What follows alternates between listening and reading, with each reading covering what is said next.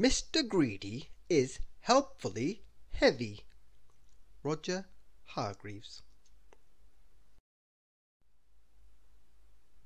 Mr. Greedy likes to eat, and the more he eats, the bigger he gets, and the bigger he gets, the heavier he becomes, which was a problem, as you will see. Mr. Greedy woke up and yawned and stretched. Crack! Bump! The crack was the sound of Mr. Greedy's bed breaking, and the bump was the sound of Mr. Greedy hitting the floor. "Oh dear!" said Mr. Greedy. Mr. Greedy got up off the floor and went into the bathroom and ran a bath. But when he got into the bath, all the water got out. There was not enough room in the bath for both Mr. Greedy and the water. "Oh dear!" he said again. Mr. Greedy looked at himself in his mirror. He had a wide mirror, but he was even wider and could not see very much of himself. "Oh dear!" He went downstairs for breakfast. As he waited for the bread to toast, he let his hand rest on the loaf of bread, and squashed it flat. He even had heavy hands. After a large breakfast of squashed toast, he leant back in his chair. There was another loud crack and bump. He found himself on the floor again. "I wish I wasn't so heavy," he sighed to himself.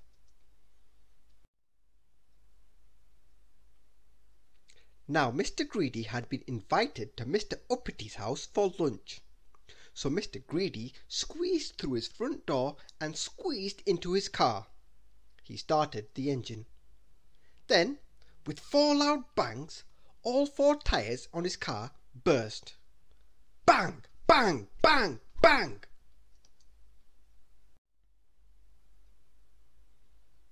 He had to get the bus, but when he climbed on, the other end of the bus tipped up. "I think you need to lose some weight," suggested the bus conductor.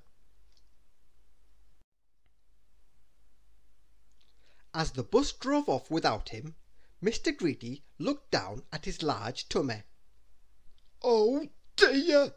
he sighed, not for the first time that day.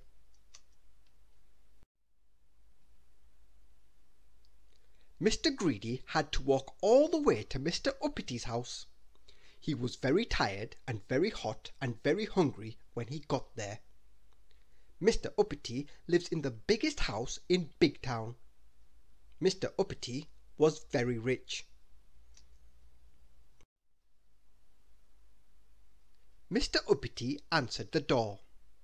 "What do you want?" he demanded.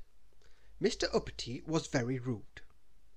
"You invited me for lunch," said Mr. Greedy. "Oh, yes," said Mr. Uppity. "You'll have to wait. I'm very busy." "What are you doing?" asked Mr. Greedy. "Packing," answered Mr. Uppity, and went up to his bedroom. Mr. Greedy followed.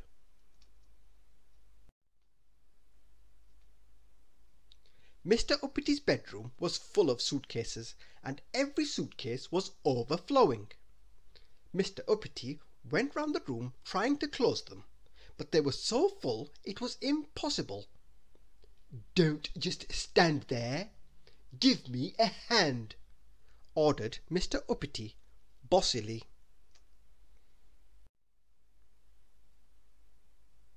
Mr. Greedy tried pushing a suitcase shut, but it was no good. Then he had an idea. He sat on the lid of the suitcase, and because he was so heavy, the suitcase closed. "Brilliant," said Mr. Uppity. "You can shut the rest." Mr. Greedy beamed. For the first time in a very long time, Mr. Greedy had found something useful that he could do.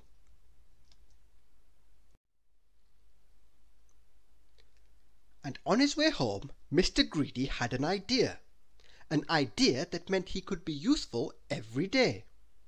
He went to the local newspaper and placed an advertisement. Going on holiday? Having trouble fitting everything in your suitcase? Then call Mr. Greedy, the expert suitcase squasher.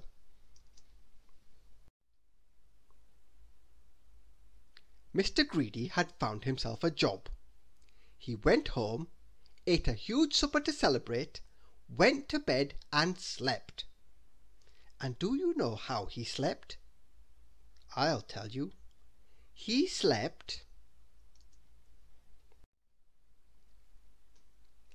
heavily.